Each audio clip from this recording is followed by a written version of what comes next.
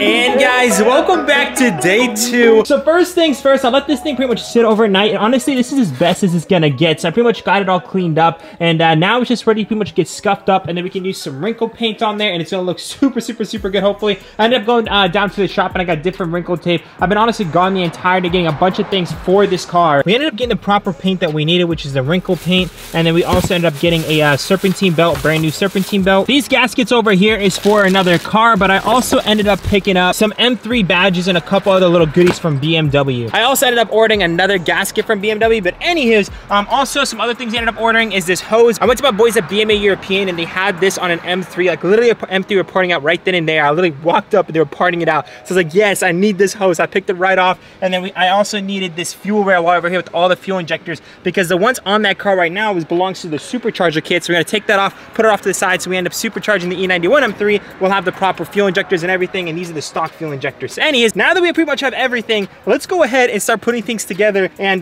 give it its first crank.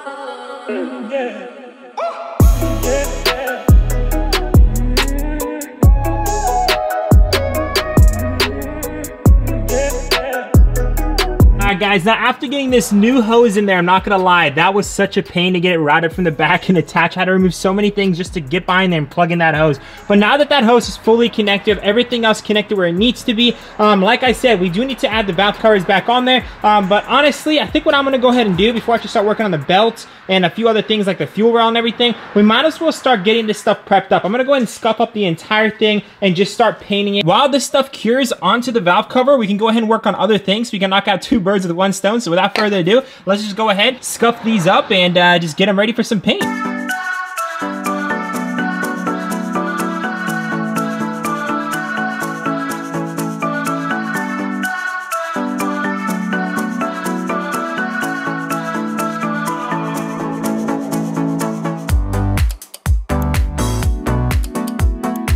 And just like that, guys, we finally got all the holes pretty much plugged up, ready to go. Now that we got this 100% sorted, let's go ahead and spray on this bad boy.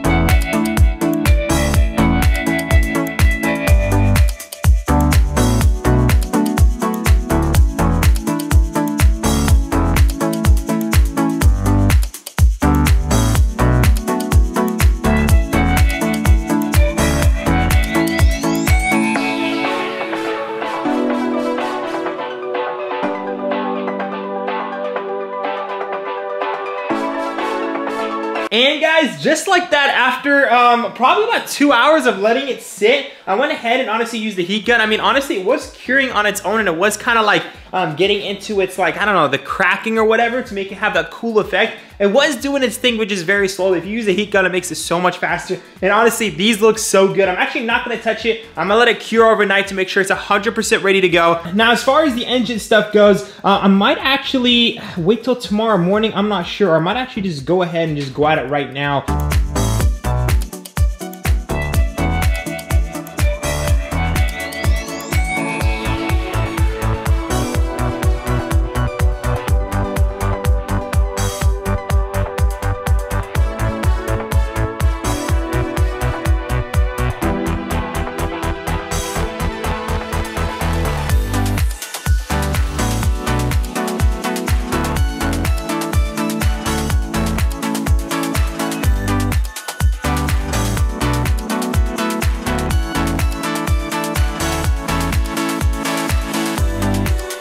And good morning, guys. Now that these officially cured, and I mean, there's nothing else we're waiting on for the M3 other than actually one gasket for the valve cover on the side that was actually, you know, we're having issues. We can pretty much start assembling most of the stuff over here right now until that gasket comes in at 12 o'clock. So without further ado, let's go ahead, get in here, and just start putting together this engine. Because again, guys, if we can get this thing started, I'll be one happy dude.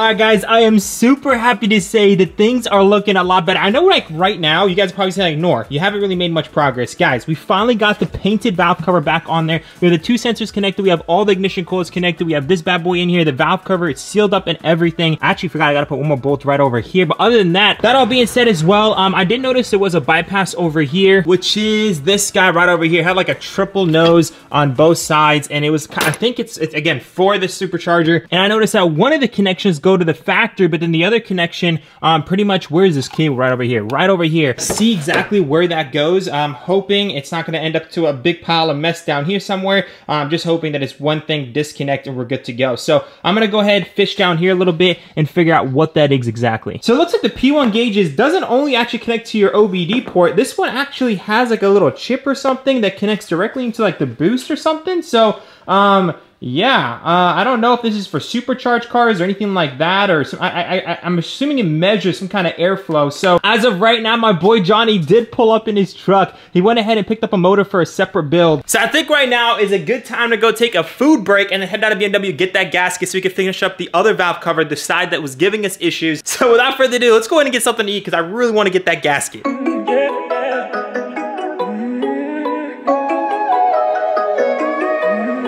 And guys, we just got back after getting some Chipotle. We finally got the part that we needed. So we got this bad boy. We're gonna go ahead and slap this on, put the other valve cover on, completely on. And then this bad boy right here, my boy Jonathan ended up bringing it for us. So shout out to my boy Jonathan. Now I know it's a pre-LCI, but honestly guys, I've been looking for an Alpine white trunk for God knows how long, and I just can't find one. I mean, I literally went to pick a pull. I'll throw up a couple pictures if I saw it on my phone. I went to pick up on every single one. People jam it, break them, a bunch of other things, and I just can't even get an LCI because like I think the only LCI one that I found, they're asking like $600 for it, and that's just ridiculous. This one right here, I got it for nothing, so shout out to my boy Johnny. Yes, so that's gonna help us out. It's definitely gonna help with the whole budget build. I ended up picking up a M3 logo from BMW, so we're gonna have an OEM one there. Reuse the badge that's on my trunk right now, and then because this is gonna be for an M3, it has the OEM M3 spoiler. This trunk doesn't have that, so we do need to get the OEM M3 spoiler, but for the most part, other than the fact that it's dirty, this thing looks absolutely mint. It's definitely gonna look a lot better on this car. So now they're pretty much ready to start working on this side. This is the side, guys, that we pretty much got. This is how it looked when I got the car, like straight up. I actually put the front piece on here and the valve cover on there with like one bolt holding it all together, and it was kind of sketch. Never heard the cars turn on. That's why I'm honestly like, I'm kind of just putting everything together. I know we're gonna have a slight leak down here, but as long as this thing drives and runs, we get to drive it straight to the shop and get that part welded up. That's the way I'm gonna honestly do it. I called a couple shops. They said they're willing to tackle this project. So honestly, I just want to hear if the engine's good before getting anything done to this car. And if we can get this thing running, guys, it's gonna be pretty amazing. I'm not gonna lie. Imagine, bro. Imagine, bro. Woo, buddy. And especially, this is kind of like a sneak peek to what's gonna be going down with the E91 M3 project. Because once we get that car like running and driving, guys, same exact sound. I'm actually putting an exhaust on that one. We're putting wheels on that one. We're putting a supercharger on that one. Kind of like a good little taste of what a V8 BMW should, you know, be. And you know, I think that's why these cars are pretty amazing. I'm not gonna lie. Jonathan's trying to get one. I'm trying to get one. These cars are amazing. It's a surprise, but it's okay. I'm trying to get one. Who isn't trying to get one? That's the real question. Yeah, dude. Like, I mean, it's crazy is that E46 M3s are becoming the same price as these cars, and I mean, I think you guys should get these cars before, like, because BMW's not making V8 M3s anymore. Nah, they're never like, gonna that's make it. it again. They're never gonna make it again. So if I were you guys, hop on these. I'm trying to get one. I'd rather have this. It's more car for the money.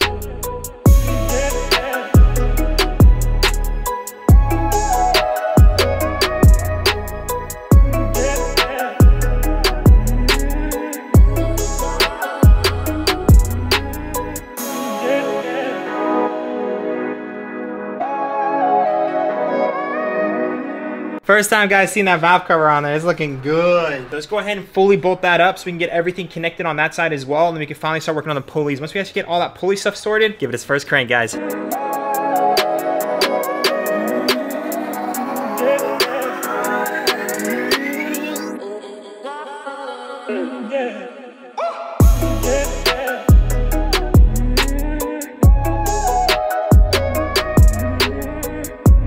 Just like that, guys, we got the Vanos solenoid back in. Then we have both valve covers on. Then we have all of the coil packs on there, fuel injectors hooked up. This is looking pretty good. We also have all the new hoses hooked up from the OEM part. Now, the last thing, honestly, is to connect all of these coil packs, but I'm gonna go ahead and leave it unplugged for now because, like I said, I do want to give it a few cranks right before. And other than that, I mean, literally, I just need to remove the supercharger belt, put on the stock belts, and then do an oil change, and give it its first startup. We are getting so close, guys. Make sure to smash that like button for your boy, because if this ends badly, I'm gonna need that support. And if it's good news, I mean, it's well deserved. So without further ado, let's go ahead and remove this fan. And oh wow, that's not even held down by anything. Let's remove this fan and get those belts replaced.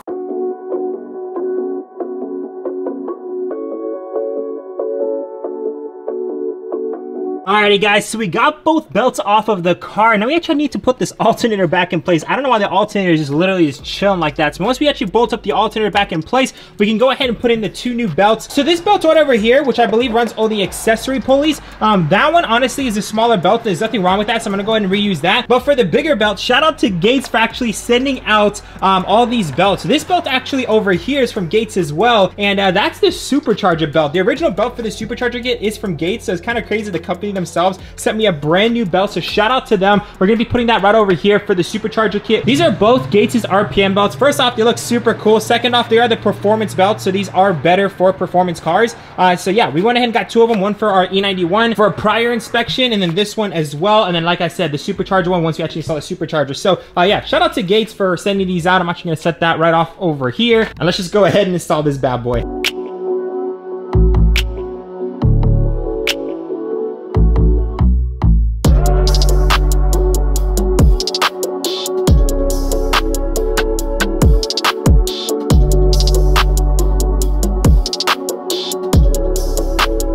So we got both belts on there with the new valve covers on there, all the gaskets all replaced, so everything should be good to go. It has been dripping. If you guys come down here, you guys can see there's quite a bit of leaks, and it's not coming from this area over here. So what makes me believe, I think it's going to be an oil pan gasket, which, I mean, whoever gets the rod bearings done on here, you know, you might as well get that done too. I mean, it's gonna all be in the same spot. You have to drop the oil pan to get the rod bearings done. So I think that's where it's leaking from, because it's towards the drain bolt. So that being said, we did get an FCP Euro kit full oil change. I actually got this for the E91, but we're gonna end up using it for this because we need to make sure it has proper oil level, proper filter, and we're gonna give it its first crank. Now the car is tuned for the supercharger, so hopefully, I mean, we're not aiming for, you know, the best idle here. We're aiming to hopefully not hear any metal or weird sounds, and then we're also hoping, you know, it idles and it sounds like it, you know, it's running. It's not rod knocking or anything like that. That's what we're aiming. Hopefully, we'll try to perfect it later, but as long as it turns on, guys, that's the main goal. And then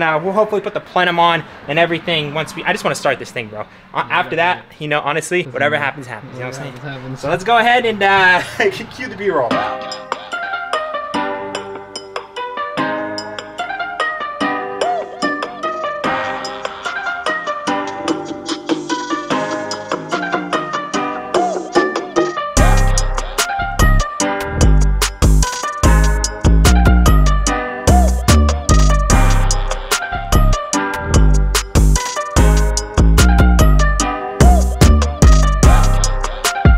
Alright guys, moment of truth. I got a little magnet right over here.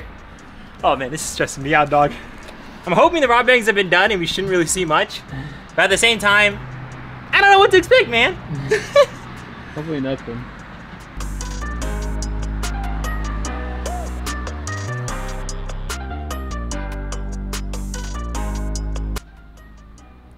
Bro, I don't see anything. There's nothing. I don't see anything.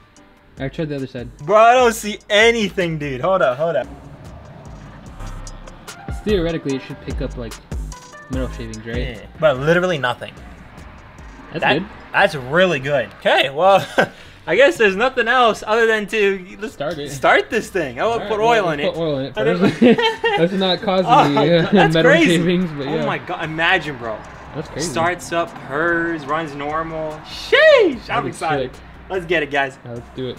That's NW60 from FCP Euro. Yeah, so shout out to FCP Euro. Again, guys, if you guys need warrant, like literally the oil I just drained out, for those of you guys who are like, oh, that hurts, I just drained out 10W60 oil, $100 oil. Put it back in these jugs, send it back, and like that, you literally get a refund. That's literally how it works. Lifetime warranty. You can do it as many times as you want. So spend $110 once, and you can get unlimited oil, basically. Imagine this is the coolant. Oh my lord. The guy, literally, I have not done an oil change in a while. I keep selling my cars too soon. Oh, this guy. I don't keep them more than 5,000 miles. How about you keep a car 5,000 miles? E91 is going to be here for a lot of oil changes. Okay. I know. I have no credibility. I swear to God, if you sell it, Nour, I don't know if I can believe it Bro, again. Everyone here is like, Nour's not going to keep that car. Nour is money thirsty. Nah, I'm kidding. No, but you like, have to keep it. Seriously, guys, I am spending, like, that's why I bought this car, for the supercharger, for the Apexes. I'm trying to do a budget build on this E91, and I'm gonna end up, you know, spending a lot of money on it, but it's gonna be worth so much more. Me knowing that I'm in it way less than what it's, you know, what it's worth, I don't feel bad driving. I always know it's gonna be worth something, so that's why I'm doing it the way I'm doing. Like, that's why I'm doing it like this.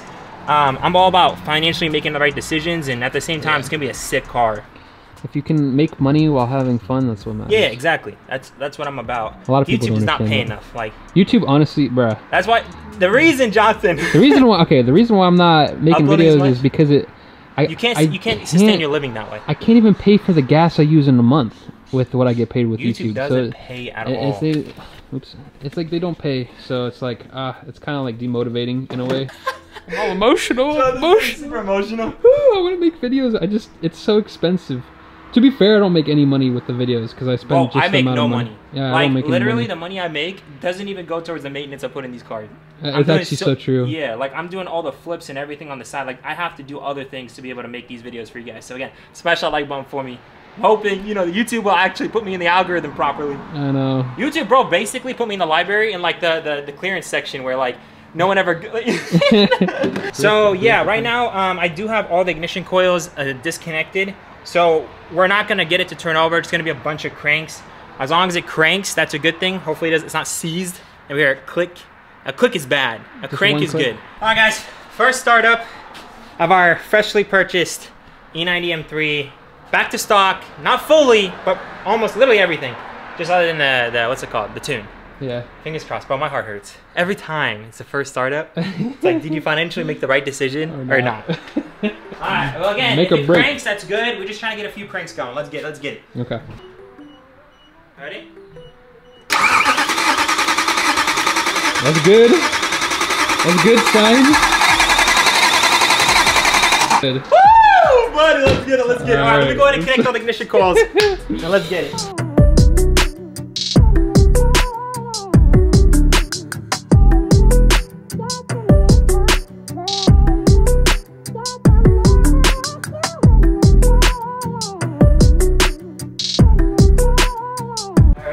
Yeah. Alright, guys. I just basically took a shower outside. Oh man. Okay, we got the engine plenum on there. We have all the sensors connected to it. So now literally the only thing we're missing to like properly have this is a full intake setup. I just literally I know. it's by getting an intake in there. Literally getting an intake for this car has been such a pain. I need 2 stock intakes, and it's been like a mission for me to find. So if any of you guys have a stock intake that are willing to sell to me, let me know. Even if you guys are willing to ship it, must be in the United States, because shipping it like from Canada or any other state would be like $100 to $200 in shipping just alone, because that's a big box. It's probably one of the biggest intakes I've ever seen. So anyways, yeah, need to get an intake for it. But other than that, hopefully. All right. Please, bro. Okay, it cranks. Does it start? Hold on. Let me record on my phone.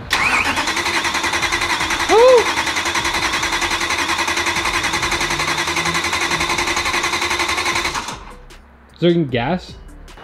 It's got gas. Crank, no start. I mean, it could be something. It's not exactly a good sign, boys, but try, right? Yeah.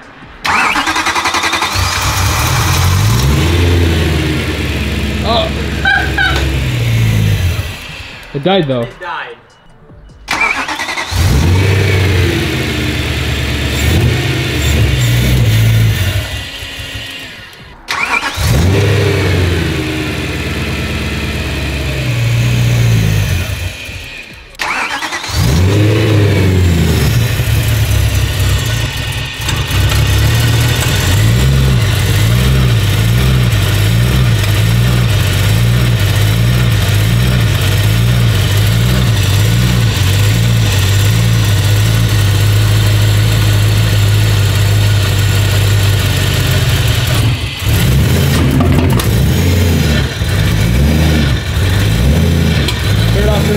Turn it off. There's smoke. Yeah. Oh, I think the smoke is from the valve cover. Well, there is a paper towel down there, though. Oh yeah, we need to get that out too. I think at this point it's because of the tune, to be honest with you. Yeah, it's running a little rough. Let me call out my boy, see if he can pick up, see if he can actually reflash this back to stock.